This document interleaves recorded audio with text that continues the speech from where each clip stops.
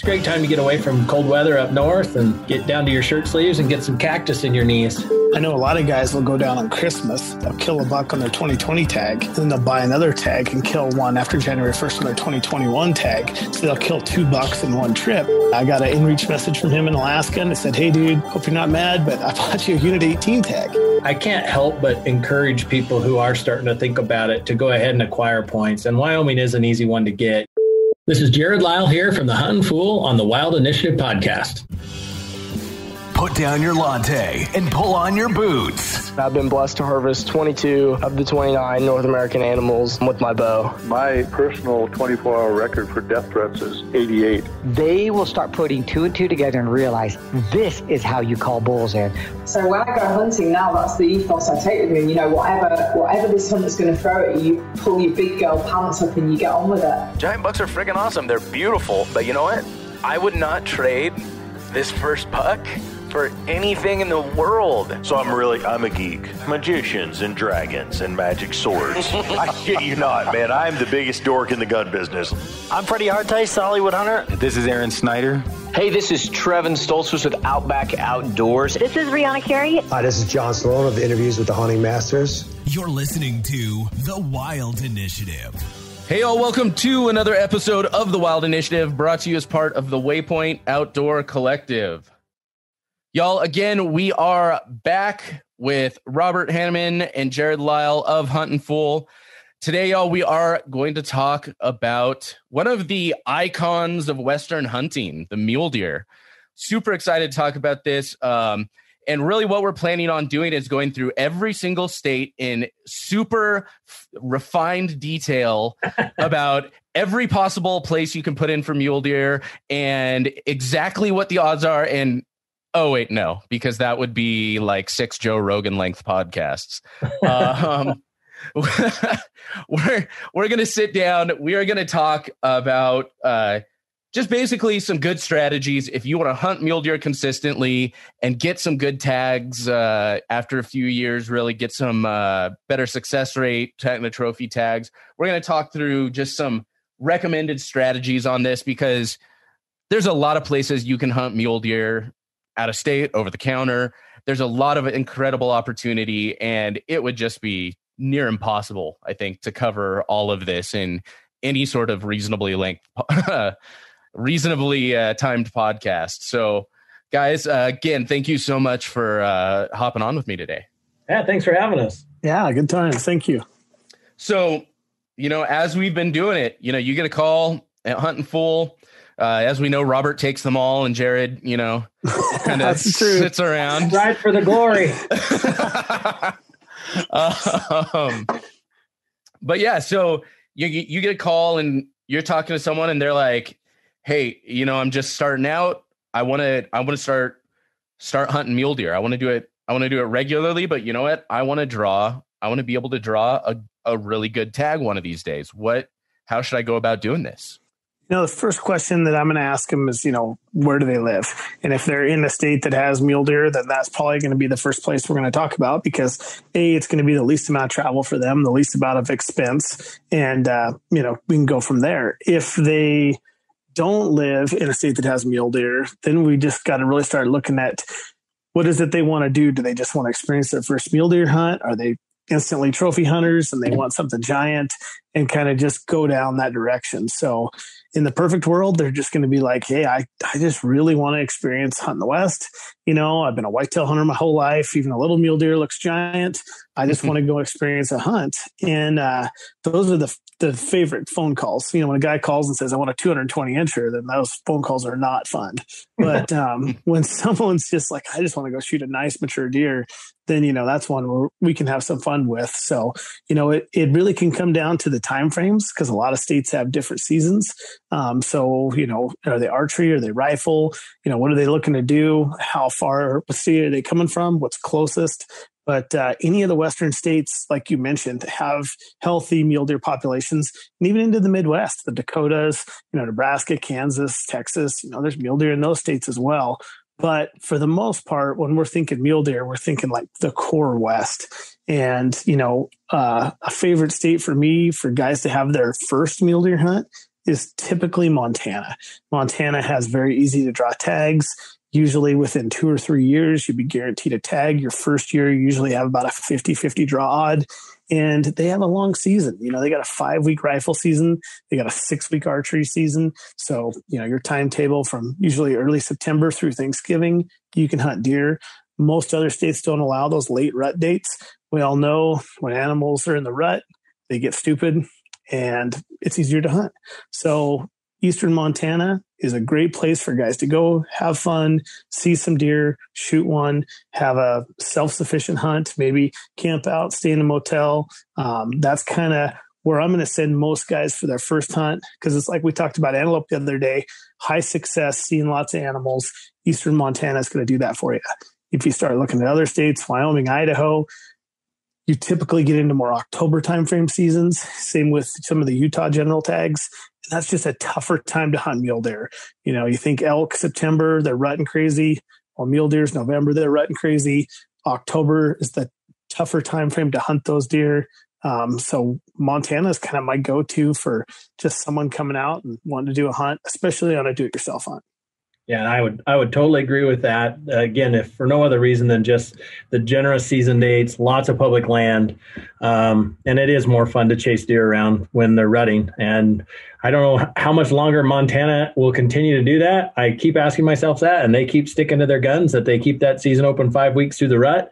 As long as they do, and with the number of tags that are available, I totally agree with Robert. It's a great first place to go, or at least a top place to always keep in mind to come out and fill the freezer chasing some deer around. And of course, your deer tag's good for whitetail or mule deer, and a lot of areas have a lot of overlap of both species. And I will say the one thing I did notice about Montana is you have to, and we discussed this in the one of the last episodes as well, you have to make absolutely sure you know what you're allowed to shoot in each unit, because it's not like some states where it's pretty much like, okay, you can shoot only bucks or you can shoot only this or that or the other. It's with a lot of these tags, I remember you go from unit to unit and it's like, okay, this unit will allow you to shoot a whitetail doe, but not a whitetail buck. And it'll allow you to shoot both mule deer does and bucks, or you can go to this other state. And it's like, it's always a mix. So just fair warning to everyone, regardless of the state you're in, but especially if you're hunting Montana, make absolutely sure you know exactly the regulations in the unit you're going to be hunting. No, that's a good point, because there's quite a few units, particularly in the western part of the state, that you have to draw a permit to hunt mule deer, whereas your general season deer tag is good for any whitetail that's open during that season. But the mule deer is permit only, and a lot of them are unlimited, meaning if you put in for it, you're going to get the permit, but then you can only hunt buck mule deer, antlered buck mule deer in that HD, that hunting district. So yeah, you definitely want to study the regs, particularly as you get further west in Montana. It gets a little bit more restricted, both in terms of hard to draw units and some of those unlimited units. And to touch on that real quick, when we're stating unlimited units, that's for someone, there's 2 draws in Montana. There's a general draw that takes place where you're going to get the deer combination license as a non-resident, or as a resident, you buy them over the counter. Then the second draw, which takes place at essentially the same time, is for those special areas or those unlimited. So it's not like there's unlimited deer tags where you can just apply and be guaranteed a tag. You still have to beat the odds and draw that general tag first. That's something we break down in the Huntin' Full magazine and on our website.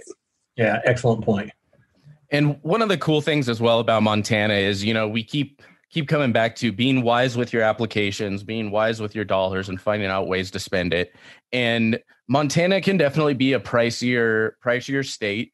But you do get, like you said, you get those really long extended seasons. There's so much opportunity.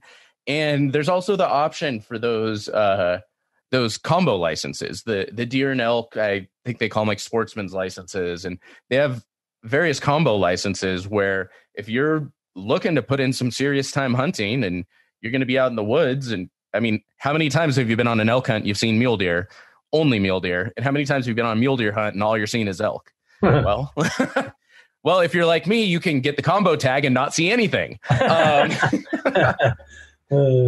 it's an option I think it's a good option for if you want to hunt lots of stuff throughout the year. It's an option to a little more wisely spend your money, you can get that combo tag and get a pretty long season for both. Yep. Yeah, Montana is really good about that. You know, you can get your deer elk combo. You can hunt both. If you buy the archery stamp, you get the 6 weeks of archery season. You know, and when guys are coming out to places, especially when you're going to be hunting elk, I always recommend picking up a wolf tag. You know, if you're in Idaho, Montana, they're relatively cheap, $50 in Montana, cheaper than that in Idaho. Because if you're in the woods and you came upon one, you know, it's something that you'd regret not having the tag if you didn't get an opportunity to kill one. Idaho does some very similar things, you know, when it comes to going into the woods, maybe with just one tag, but having multiple species you can hunt. The cool thing there is if you buy a deer tag for a unit, and Idaho totally changed everything up this year. You now have to pick your unit as a non-resident, and a lot of them are already sold out at this time. But this is one, if you're on the ball December 1st, you can typically get a tag and know you're going to hunt there. And if you don't get a tag, then look at applying for Montana, like we just talked about. But let's just say this year, well, I do have a deer tag, and I'm going into Unit 27 in Idaho. And if I happen upon a wolf, a black bear, or a mountain lion, I could actually harvest that and put my deer tag on it. And the same thing goes if you had an elk tag. So even though I only have one tag, I can only put it on one animal. But because those other seasons are open at that same time frame, I'm in the woods looking for deer. But if I see any of those predators, you know, I can just kind of use my deer tag for that animal and go home with a wolf or a bear or a lion at the same time. Well, I'm going to call Robert out right now and tell you right now, there's no way Robert's going to put his deer tag on a wolf, because he's going to have all the wolf tags available on every hunt he goes on. That's his first. He loads up on that more than snacks. That is true. I do. I will have a bear tag, and I will have a couple wolf tags. If I did run out of wolf tags, that's fair. I would put my deer tag on a wolf. Same. I would agree with that. Yeah. I really think, you know, just across the board, and because I do that very, very similar thing too, is when I'm in a state and I'm hunting, I'll look at a lot of those predator tags and all of those just add-ons you can get when you already have the license. Even, you know, stuff like even upland game or, you know, this, that, and the other. I always look at everything I'm able to hunt with my license, the price of additional tags, whether that's a mountain lion tag in Arizona for $75 or, you know, bear tags in Idaho or Montana, wolf tags, you know, any sort of little add-on stuff that can just add to your hunt, give you a little more enjoyment. And especially on those days when you're not seeing crap, give you a chance to maybe plug something and make yourself feel a little bit better. You know, I think it's a great opportunity. I've been on a lot of hunts where we were just having a day. We weren't really seeing anything. And we saw a whole bunch of quail going into the brush. And so grabbed our shotguns out of the back of the truck, and we suddenly were on a quail hunt instead of a deer hunt. Yep. So I think that's a really good point. It's just, there's a lot of don't be so focused that you don't take a few minutes to like look around and see what other opportunities present themselves when you're in these draws, when you're on these websites, you know, buying tags, things like that. Yeah, no, good points. And, you know, Robert touched on schedule right out of the gate, you know, because as he takes those calls that come in, that is one of those first questions. And one thing that's important to note about deer, if you look across the West, and these tags aren't, you know, some are readily available, some are less readily available and tougher to draw, but you can start hunting deer as early as like the first week of August. You know, and I'm assuming that we're talking about archery, muzzleloader, and rifle, like all weapons on the table. But you can start hunting as early as August, real early in August, all the way through into January down in Arizona. So, you know, there's almost always an opportunity to fill a chunk of your schedule with a deer hunt if you're kind of planning ahead and looking at those opportunities. And I mean, I know we weren't really going to touch it. We discussed we weren't really going to touch on this, but I mean, you can go as early as July if you really want to brave going to California. I thought that was your rule. We weren't going to touch on that. Yeah. Now here you're breaking your own rule. I'm breaking my own rule. I mean, we have mule deer in California too. Yeah. But I mean, those A units in California, I mean, you can be hunting half of the stinking year if you really, really want to. You can be hunting good majority of the year on deer. And I think that's why it's such an awesome opportunity, and also a good hunt for new people to start getting into. Yep, for sure. So we have Montana. What are some other good options? Where do people want to be putting in as well if they kind of want to get some of those premium hunts? If you switch over to premium, I mean, to finish out some of the easier to draw general tags, like we talked about Idaho and Montana. Idaho you can buy. They also have a draw. Montana is fairly easy to get. Wyoming, if you stay away from, some of the limited entry units, and they have regions. And a lot of the regions, especially not the stuff up against the Idaho border, can be drawn with 1 or 2 points. So you can kind of get a tag there every couple of years where you can get on a rotation where you're hunting Idaho, Montana, and Wyoming on a regular basis. Colorado has, great deer, but they have all kinds of season days from archery, muzzleloader, up to 3 rifle hunts. Stuff on the plains has even later hunts. And it's a true preference point system there. So whoever has the most points gets the tags. But there's a lot of units a guy can draw with 0 to 1 points, especially if you're looking muzzleloader and archery. So that's a state that you can kind of, combo in. Like I try to hunt Colorado every single year. I think I've missed 1 or 2 years in the last 10 years, and it's one of my favorite states to hunt. So those are ones that you can do on, a fairly regular basis, those 4 states. When you start looking at like Nevada and Arizona, those are, more limited entry draw tags. Even the tags that are kind of less desirable in, some of those areas, and this is for rifle, they can be a little bit tougher to draw. Arizona does have some over-the-counter archery stuff that's going on, this time of year after, December and January. But when you look at rifle tags, it's very well managed. There's not a lot of deer. The desert doesn't support as many deer as, say, some of the lush forests in Colorado or Idaho. And there's just more hunters that want to hunt there, higher population. So you struggle to get tags. But when you do get a tag in, say, Nevada, Arizona, one of Utah's limited entry areas, you're typically going to be hunting some quality animals. The same can be said for like New Mexico, anywhere around the Jicarilla. Those units can produce some really, really good bucks. So those are more what I think of like my trophy type stuff. Like you can draw a line from California, Nevada, Utah, and go north. For the most part, that's going to be my opportunity. Yes, there are some great units, general stuff, and Colorado kind of fits in both models. And then everything south of there, Nevada, Utah, Arizona, New Mexico, that's kind of more of what I think about. Those are going to be the ones where I'm swinging for the fence a little bit more and trying to get those, higher end tags. And you mentioned it, and what I gotta say, like, I know Jerrod, you're about to go hunt this tag, and I've hunted it several years. Actually, this deer right here, the listeners can't see me pointing. That's my very first deer I got on the over-the-counter archery tag in Arizona. Right on. And I honestly, like, that is hands down probably, and I've probably said it a million times on this podcast, is one of my favorite tags because it's over the counter. If you're already putting in for Arizona, you've already paid for the bulk, the license, all of those fees are already out of the way. And it's a tag that you can effectively hunt a good majority of the state for 3 seasons out of the year. You got the late rut in January, you got early season velvet in August, and then you've got the early rut in December.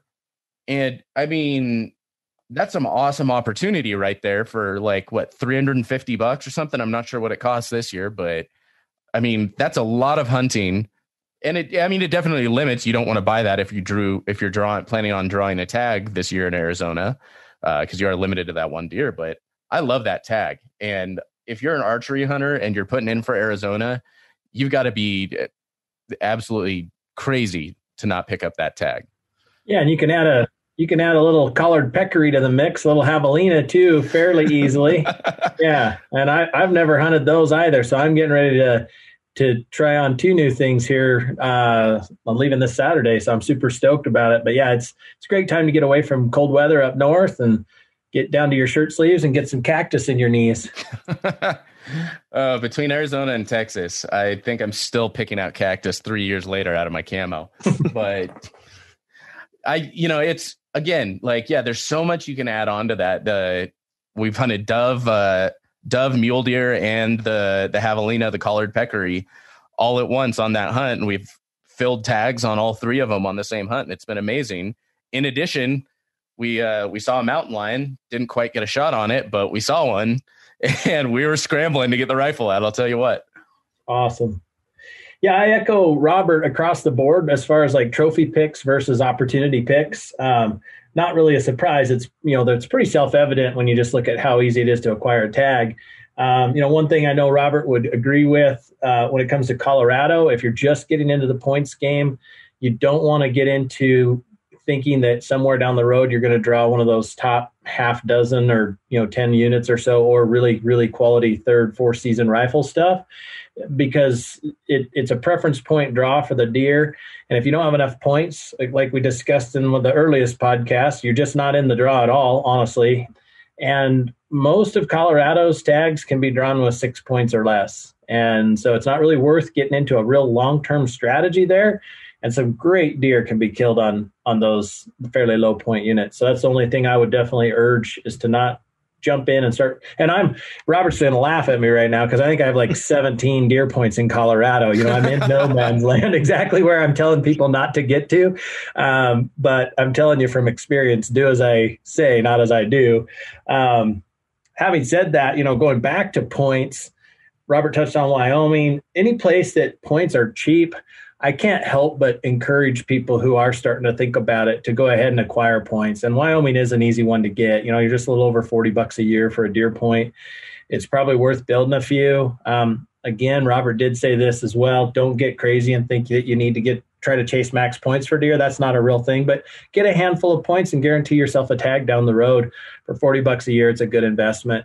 One place I tell people typically not to, and Robert and I might disagree on this, is Montana is only like $25 a year to build deer points, but their limited entry hunts, there's a handful that are phenomenal hunts, like world class, but they issue so few tags that it's almost not really worth the way Montana conducts the deer draw to actually build deer points for bonus points in Montana. Now, what Robert was talking about earlier are preference points for those big game combo licenses. You do want to try to get those. If you're going to get a deer tag, you're going to have to try to get a couple preference points to draw the combo license. But the special limited entry tag that's managed on bonus points, I typically don't encourage people to go chasing points on deer in Montana, even though it's a super good value. What do you think, Robert?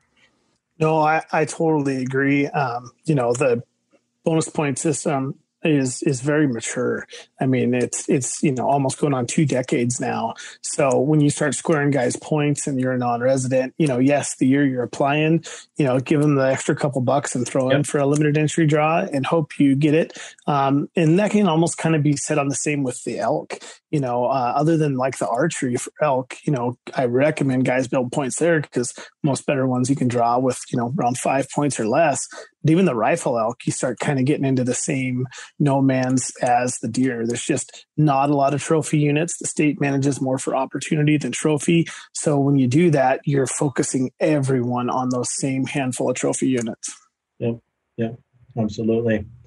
One other thing on Colorado, we talked about deer points, and, there's areas you can draw every year in Colorado. There's areas you can draw second choice and still gain points.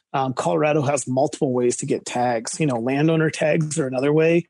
Logan Hedges runs our landowner tag program here, and he works with hundreds of outfitters to help get our guys tags. Those are tags you buy directly from the landowner, and it allows you to hunt that unit. It could be a unit-wide tag, or it could be a ranch-only tag, which means you can hunt any private land that you can get access on. Those tags, are fair market value. Better units cost more, cheaper units don't. I've picked up some pretty decent tags over the years, like off Craigslist for $400 or $500. Then you still have to pay the state a little over $300 for your tag, but it's a way to go around the point system to guarantee yourself a tag. And then there's also turnback tags. And turnback tags are a way that, let's just say Jerrod this year finally spent his 472 deer points on a tag, and then got scared and decided, I don't want to hunt this. I need one more point, and turns his tag back in, 30 days before the season. Well, now that tag, depending on how many points it took, will either be reissued or it'll go up for just anyone, and it'll be posted to their website. Yep. And, like last year, I didn't have any points because I drew in 2019. And so I was trying to pick up a landowner tag or a turn back tag. And these are, get turned back all the way through hunting season. So Austin, who works in the office with us, I gave him my credit card and, I said, hey, I'm going to be gone, for this extended period of time. If you see any of these tags look cool, buy them. And I got an inReach message from him in Alaska, and it said, hey, dude, hope you're not mad, but I bought you a Unit 18 tag. And, it was a tag that, is one you can typically draw as a second choice. And I had a tag, only cost me a little over $300 and got to go to Colorado, found him a turn buck and put my tag on him. So there's lots of different ways in Colorado to work the system to get tags. The one thing that it doesn't offer is point sharing. Even though Jerrod's got almost 1 million deer points, I can't use those because if I put in with 0 and he put in with that, we'd equal 0. Or like a state like Nevada or Montana or other states, we could point share. Colorado does not allow that. It's a true preference point state. Yep. No, excellent points. So what would you put together for someone as, that wants to build points in a few states, like we said, to draw some premium units, but also is like, I want to hunt mule deer like once or twice a year as well, like maybe in 2 different spots.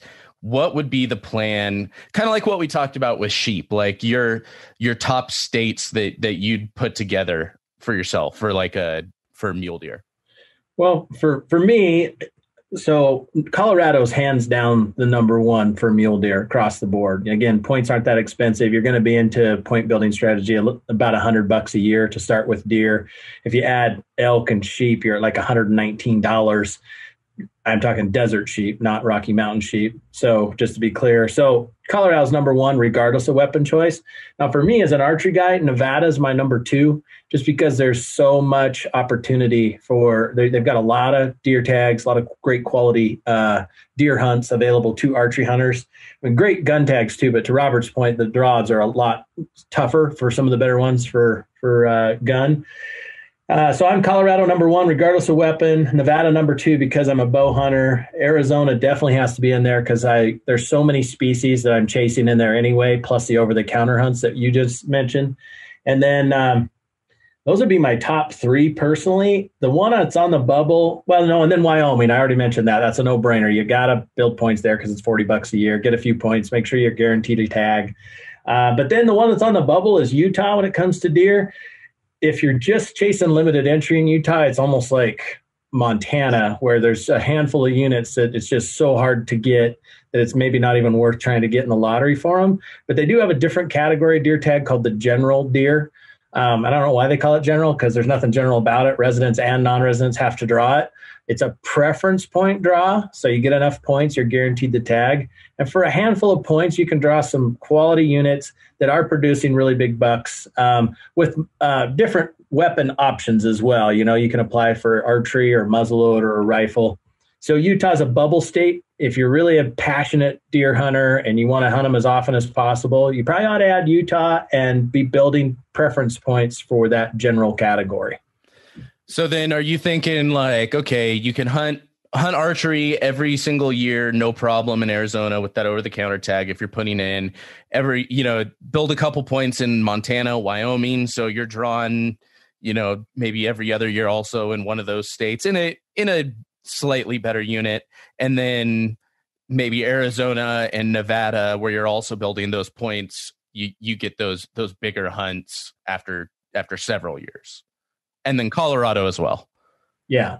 Well, like Robert said, Colorado straddles that line. It's an every year state if you want it to be, or you can, build up to 4, 5, 6 points and take the best tag available to you with your weapon choice and season dates that you're after. Mm-hmm. Oh, and also one thing to note as I was saying that, it made me think that over-the-counter tag, the other cool thing is that does not affect your points at all in Arizona. That over-the-counter archery tag doesn't touch your points. You can be building all your points in the draw, and that OTC tag, you can still buy that while you're building points. You're still only allowed to take 1 deer a year in Arizona, whether you draw or not, but that does not affect your points. So it's a good opportunity to build and hunt every year. Yep. And a cool thing about Arizona too is, let's just say in 2020 you didn't fill your deer tag, and in 2021, you weren't maybe necessarily thinking you're going to win the draw. I know a lot of guys will go down on Christmas. They'll kill a buck on their 2020 tag, and then they'll buy another tag and kill one after January 1st on their 2021 tag. So they'll kill 2 bucks in one trip, and then they won't apply. They'll just do points only in the draw for that year in 2021. It's a good opportunity. Again, make the most of your money, make the most of your trip. Yep. I mean, you are effectively hunting on the same license that year. Because the Arizona licenses are year from purchase. They're not calendar year, if I remember correctly. And so you're wise. If you're wise with how you do it, you can get all that done on a single license in 1 year. Yeah. You still have to buy the 2 deer tags, but you do it on a single hunting license. So yeah, it's a great value. My choices are really similar to Jerrod's. I'm going to go Colorado as my number 1 state, just because the opportunity, because of the genetics, because of the different seasons, because I know I can force a tag and when I can force a tag. Nevada is going to be my second one. I was born and raised there. I absolutely love that. You can put in for 5 choices. I can mix and match and do some August archery, September muzzleloader, or October to early November rifle. So that's always going to be kind of my 2 top states. When I'm thinking of a third state, this is where I kind of get a little bit more of a gray area. Like I'm a big fan of Idaho on their limited entry tags. There's no points. Everyone's equal. If you draw, you got to sit out a year. My biggest year ever came from Idaho on an archery tag in August. And there's some, actually pretty decent odds. So if a guy's not willing to chase the sheep or the goats and wants to go deer, elk, and antelope, and I've done that a lot, and I've pulled a handful of tags in there. So Idaho is kind of on the bubble for me. And then, same with Wyoming. You can get a couple points, 2-3 points, and you're hunting, Region H on the Idaho border, high country. It's got some good bucks.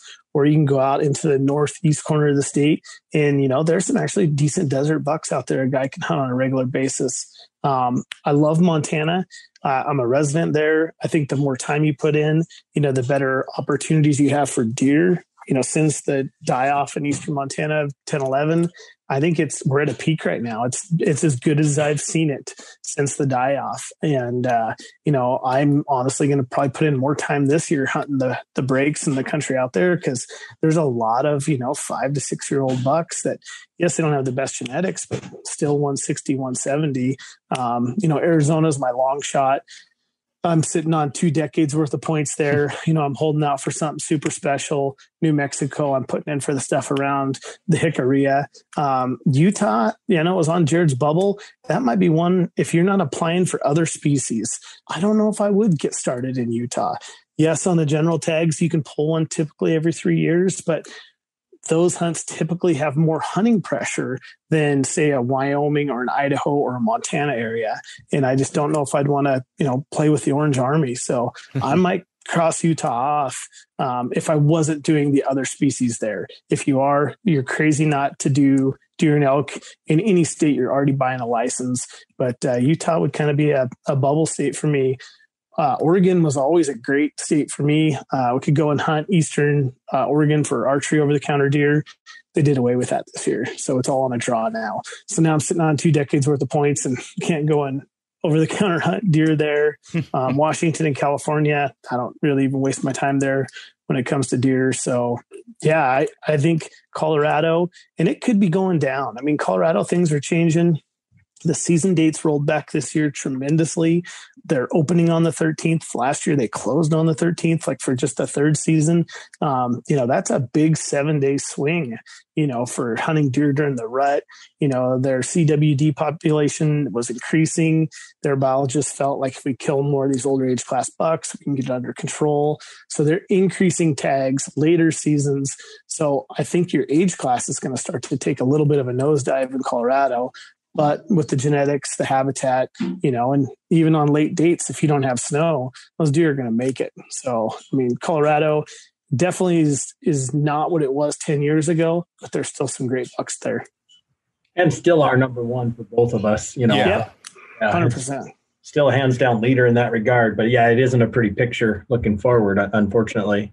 Interesting. And it's funny. That's like the one, Colorado and Utah are like as far as these states over here, really, I haven't put in. And I honestly, I couldn't tell you why I haven't been putting in for Colorado. I have no idea. I can tell you. It's because you haven't been reading your Huntin' Fool. There we go. That's pretty much it. Yeah, well, you would definitely get some pressure to be doing it if you were religiously studying the Huntin' Fool. Well, I'm damn sure going to start now. I feel like I call you out. You guys make me feel bad about myself. But yeah, I'm sitting there going through this, and I'm looking at my hunt plan for this year. And clearly, I'm definitely going to be hunting Montana quite a bit this year. For mule deer and elk and everything else I can possibly get my hands on. And I've built a few points in Wyoming, and I'm going down for pronghorn. So, deer may also be in my future for Wyoming this year. I may just pick up and spur of the moment, drive down to Arizona and go hunt January down there. But right now I've just got so much going on. I keep talking myself out of it, and I shouldn't. I need to just pack up and go down there. And I got some buddies that always hunt down there every year, chase javelina and muleys. So I might have to hit them up and tell them I'm going to crash the party, tag along with them, because they have the good glass too. Nice. They've got the real nice glass. They got the sponsor glass. Nice. But so is there anything else we need to make sure we touch on with muley? I don't think so. I would agree with Robert. I do like the draw process for deer in Idaho, just to reaffirm that, because that's one I didn't mention as well.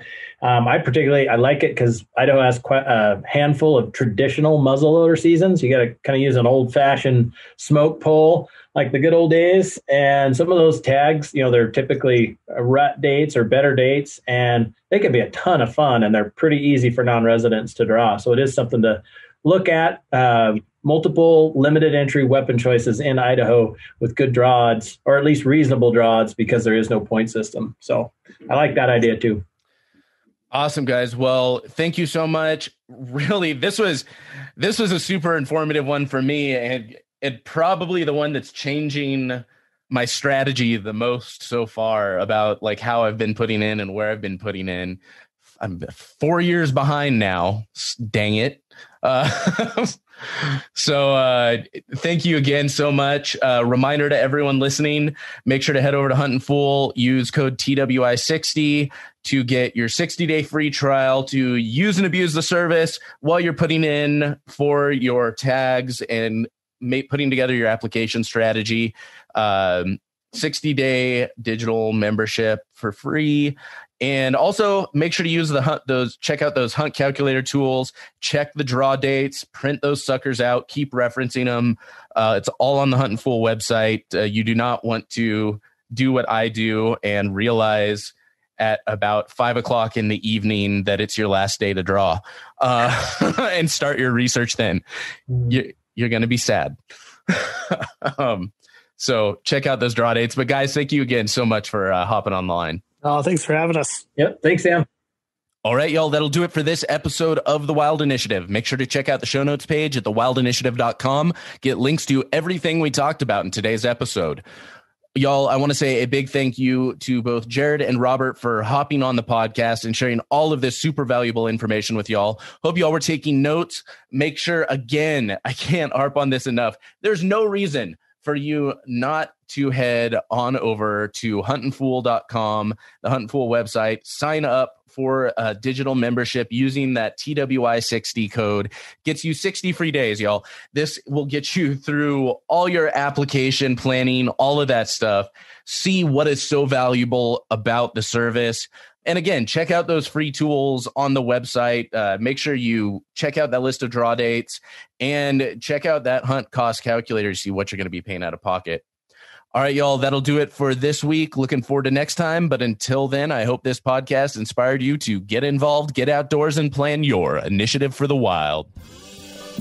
Thank you for listening to The Wild Initiative. Please take a moment to leave a rating and review on iTunes or Stitcher, and head on over to thewildinitiative.com to get show notes, check out the blog, gear discounts, other podcasts from the Wild Initiative family, and more.